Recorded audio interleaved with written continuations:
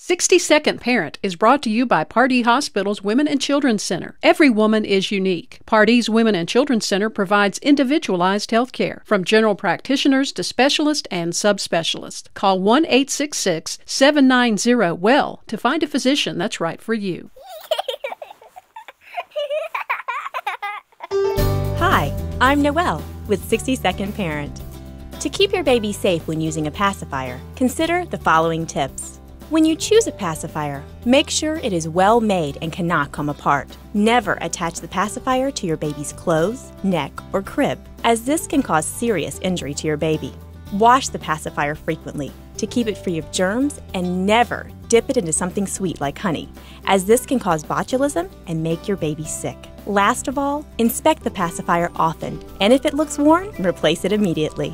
For more tips on keeping your child safe, pick up a copy of 60-Second Parent magazine.